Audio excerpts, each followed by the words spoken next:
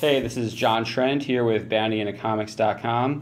We have some pretty big Marvel's Avengers Infinity War news. Carrie Coon has been cast as Proxima Midnight, a member of the Black Order, one of Thanos' Black Order, also one of the more powerful villains in the Marvel Comics. Carrie tweeted that it's true, my voice and a dazzle of gifted animators have teamed up to play Proxima Midnight. She would go on to say, to be fair, my face is there somewhere, hashtag mocap while pregnant, hashtag Avengers Infinity War.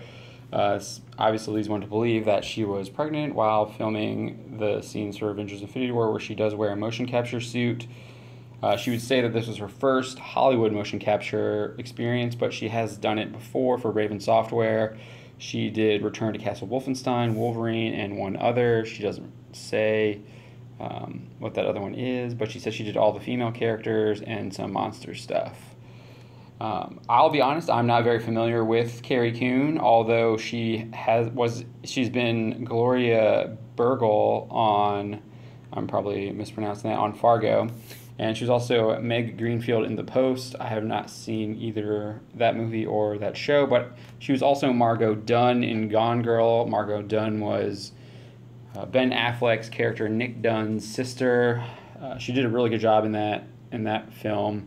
It's actually one of my better films in recent history outside of comic book movies that I enjoyed. But yeah, and she had she was very emotional. She wasn't afraid to criticize Nick Dunn's character and he's being an idiot and being stupid. But then she was also there to fully support him in his decisions. And she was also super creeped out by his girlfriend / his wife, who left him and tried to frame him for murder, not girlfriend. But, so, yeah, Carrie Coon will be playing Proxima Midnight, and Proxima Midnight is a truly dangerous character. If you've read our awesome story about her and her five fast facts, you'll understand that her spear is forged during A Dying Star, so it's extremely powerful. It transforms into in the comics, it transforms into 3 tracers of black light. They cannot be evaded, although we did see in the trailer, the first trailer, that someone, most likely Captain America, it might be Black Widow too, easily evades one of Proxima Midnight's spear throws. And then we've also seen her fighting Black Widow in some hand-to-hand, so it looks like she's been a little bit depowered from her comic book version. If Black Widow is able to kind of hold her ground against Proxima Midnight, that's unless somehow Black Widow has gotten super powerful from the last time we saw her in Civil War, but I doubt that. So it'll be interesting to see what exactly they do with Proxima Midnight. It's more than likely that she will be on a mission with Corvus Glaive, who is her husband in the comics, to take over the Mind Stone, and it looks like she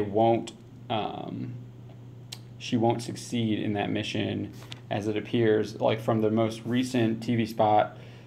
Thanos is still missing the Mind Stone and possibly the Time Stone. He has all the other stones. He has the Space Stone, the Power Stone, the Reality Stone, and the Soul Stone already on the gauntlet before it looks like he appears in Wakanda. So he looks like he's going to be going after at least the Mind Stone. It was hard to tell if the Time Stone was there because it was hidden on the thumb, but in that most recent TV spot, he had almost all of the Infinity Stones besides the Mind Stone. So it does look like, despite that one clip where it appears Corvus Glaive is ripping the Mind Stone out of Vision's forehead, it's possible that he's interrupted in that attack by Scarlet Witch, Captain America, Black Widow, and possibly Falcon. It'll be interesting to see what else she does.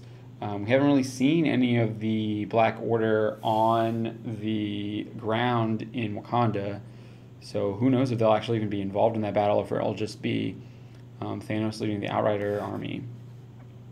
But yeah, so that's the news that we have for you today. Carrie Coon has been officially cast as Proxima Midnight for Avengers Infinity War. Thank you for listening to Bounty on Comics. Once again, I'm John Trent. Please subscribe to our YouTube channel and make sure you sign up for our newsletter and follow us on Facebook and Twitter. You can find all those links in the description below. Thanks, and see you guys next time.